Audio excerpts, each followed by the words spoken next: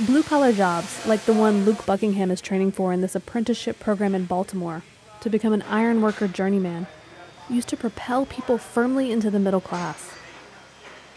I'm like lower middle class. I made a lot of mistakes. I don't feel like it's too late to change any of those mistakes or fix them.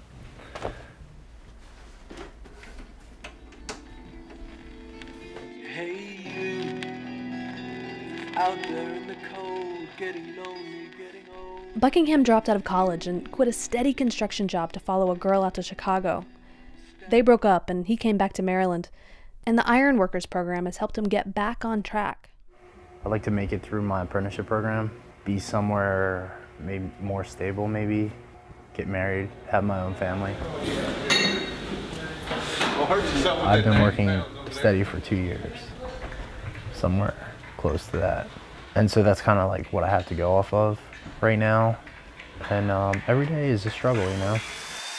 With a lot of steel work going overseas and increased automation, jobs like the one Buckingham is training for are becoming harder to find.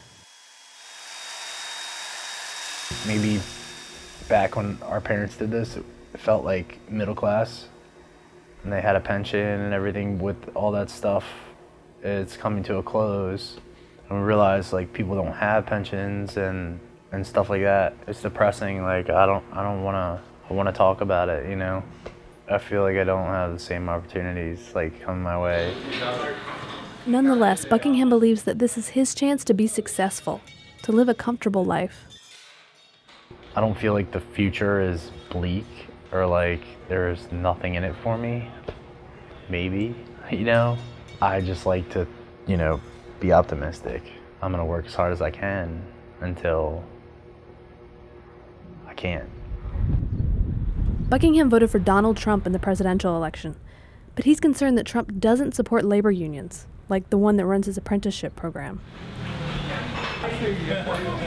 I'm a union iron worker. I'm supposed to be fighting for higher wages, and he's hiring people for the least amount of money that he can. Yeah, it's kind of like a bad thing for me. Because the union is such a vital part of our history, why wouldn't you support that? Regardless of his concerns, Buckingham doesn't really think much will change in the end. So he just plans to work hard and hope for the best. I just feel like, you know, it's not all his say, so I shouldn't even really worry about it. Everybody ultimately wants the same thing, so I go home at the end of the day safe. I know there's a lot of bureaucracy within our government, which will hold off change, so I'm not really worried about too much.